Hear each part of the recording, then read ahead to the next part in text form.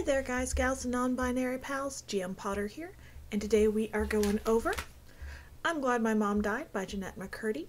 Now this book came out in 2020 and it is based on her one-woman show of the same name. If you saw my haul video, you saw how difficult it was for me to get my hands on this book. I had pre-ordered it and it got canceled. I had ordered it and it got lost or canceled, I don't know which, it just never showed up, and I got a refund. I tried to buy it from the store, but the store was out, and then I finally saw it in the store. They had a big display of them, and I grabbed it, and the cashier was so nice. She's like, "Oh, I can hold on to that for you while you're still shopping." I said, "No, I'll hold on to it, just in case I set it down and someone else buys it, and then inexplicably someone buys the other 20 copies that you have. I want this book. I'm holding on to this book. Thank you, but no thank you, I'll be up in a minute." So, should you read this? Let's get into it.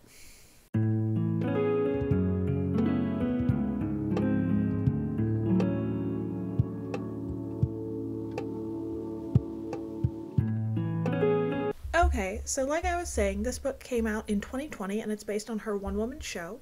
I do believe that Jennette McCurdy wrote it herself, unlike some authors, would-be celebrity authors, that use ghostwriters, and it's very obvious in places that they used a ghostwriter. Spare. So, there's that. And then, there's some famous authors who use ghostwriters for their just regular writing, which I think is a little cheating. James Patterson, not to mention any names, James Patterson. So it was based on her one-woman show. It is unapologetic. It takes a deep look into mental health and body issues, growing up in the spotlight and everything that comes with that. It doesn't dwell, and it's very matter-of-fact, but there's an emotional depth behind the words that I feel like you just can't fake. So the book is divided into two parts. There's a before her mom died and then the after her mom died and dealing with the aftermath. So for the before part, it goes over how she was as a child, starting at a very young age, and acting, and how she was never particularly comfortable in the spotlight. And she was a very people-pleasing child to what I would consider an abusive mother.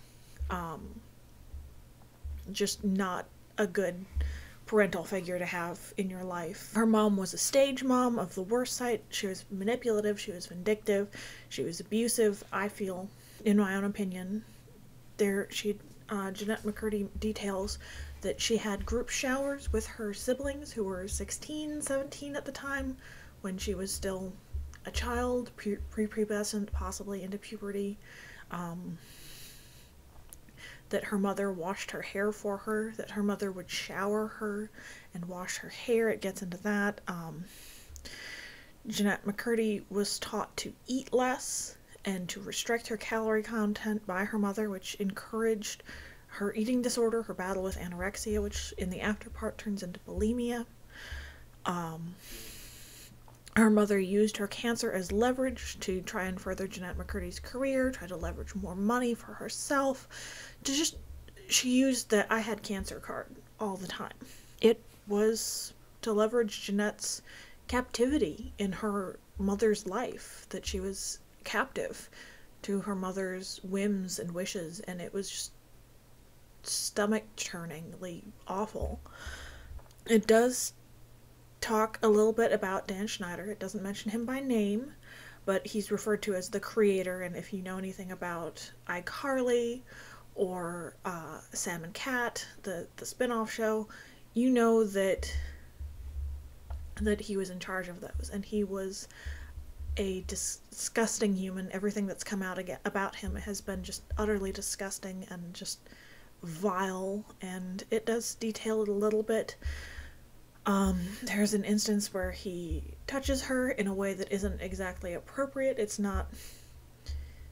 done in such a way that if she were to tell anybody at the time, they'd accuse her of overreacting instead of taking her seriously. Like, it feels very calculated on his part, that he didn't do anything that is technically out of line, but the fact that he did something that is that close to the line is in and of itself a problem. Then we get to the after.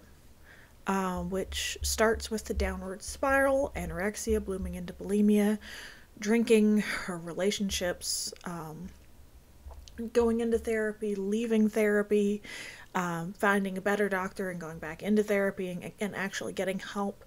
And it ends with hope, which I feel is the best way to end any memoir. Like, you can't end it because it's a memoir, you're writing it while you're still alive, but to end with hope is the best way to end it.